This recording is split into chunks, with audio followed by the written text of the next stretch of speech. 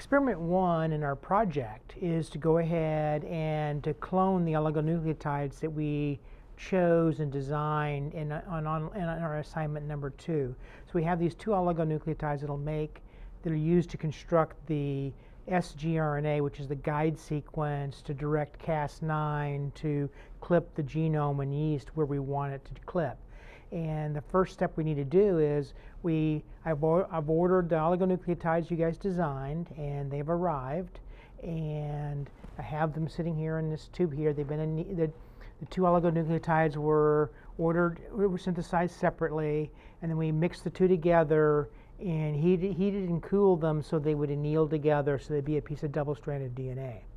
And the next step we're going to do is we've given you in this tube right here a solution that's already been made up for the ligation, and this consists of DNA ligase, the buffer for DNA ligase, and it also includes a digested version of PML 107, sorry.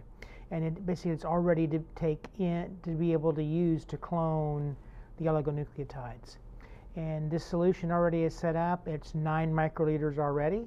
And what we need to do is we need to add 1 microliter of the oligonucleotide. So I'm going to use a P2, or I guess it's listed as being SL2 on these newer versions of the pipettes in the lab. And I'll put a tip on, and I will take 1 microliter out of this solution and add it to the 10 microliters of previously made buffer and dispose of my tip. And now what I'll do is this sample will go in and sit at 37 degrees for about an hour. And then at that point we'll add this mixture to some competent cells, and I'll show you how to do that later. Thanks. And now I'm going to walk over to the 37-degree incubator. If you don't know where it is, feel free to ask me or one of the TAs, and we'll show you where it is. Thank you, and we'll be right back. All right.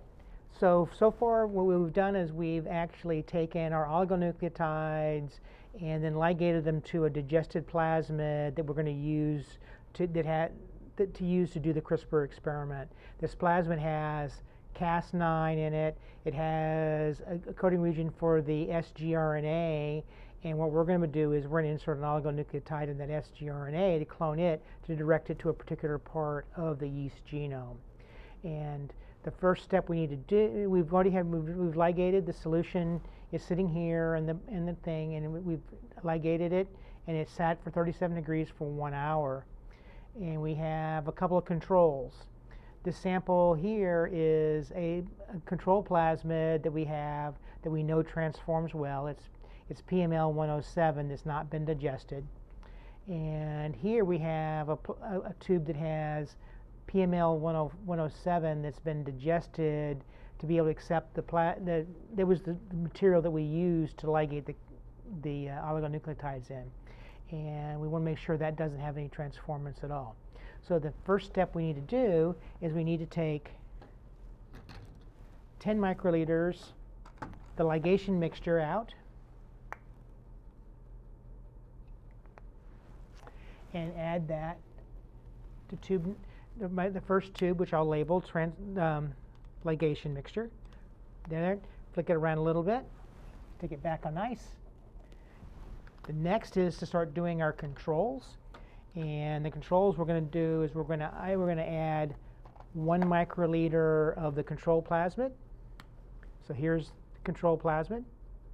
These will all be given to you and marked.